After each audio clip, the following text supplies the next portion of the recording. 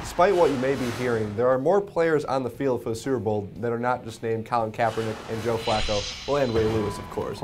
It's a quarterback-driven league, but we're going to talk about the players outside that position that are the biggest reason the Ravens and the 49ers are in the Super Bowl in this week's game time decision. And Eric, let's start with the Baltimore Ravens. Flacco has been phenomenal in the playoffs, but he's had a lot of help, especially on the defensive side of the ball. Yeah, I mean, I think you could mention Lewis and you could mention Haloti Ngata and Terrell Suggs, but all those guys have been playing hurt this year. I don't think it's been Ed Reed's best year, although he has played well in the playoffs. I look to a guy like Daniel Ellerbe, who's been in the lineup, been playing almost every defensive snap, and lined up right next to Lewis, and when he was out of the lineup, I thought really stepped up his game this season, and he's been huge again in the postseason. So Ellerbe, to me, is an underrated guy, but I think in terms of where he places importance-wise on that team, pretty darn high. Yeah, and when you look specifically at the playoffs, and it's hard to ignore what Anquan Boldin has done in the past couple of games. Another guy in terms of the whole regular season is Dennis Pitta.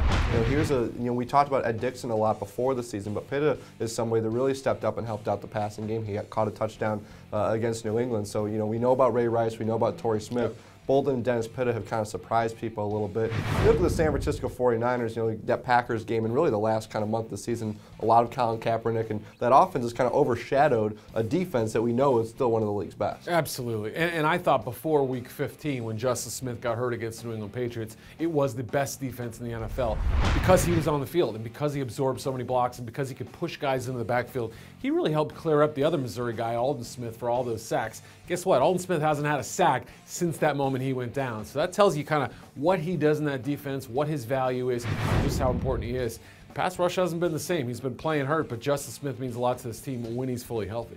Justin Smith might have the best proportion in terms of stats to what he means to the field. Because you don't see the numbers necessarily, but he's just an incredible player. And you mentioned that defense. I thought the secondary played really well against Atlanta. We know it's a very physical secondary. They don't have the names like Willis and Bowman and the Smiths out front, but they've played really well. On offense, Michael Crabtree, I think, is one of the guys that's had maybe a breakout year. I mean, he's really come into his own. I mean, he talked a lot more than he put up on the field, but when Colin Kaepernick took over, he turned into a great weapon for him. Absolutely made him a better player, and Vernon Davis has now come on, and he's been a big part of this team. But to me, it's been Crabtree's emergence. And you can look at that offensive line, too. I mean, you've got guys like Joe Staley, who's been very good. Mike Upati, maybe one of the best 5 guards in the NFL, maybe one of the best 2 or 3 guards in the NFL. Anthony Davis come on at right tackle.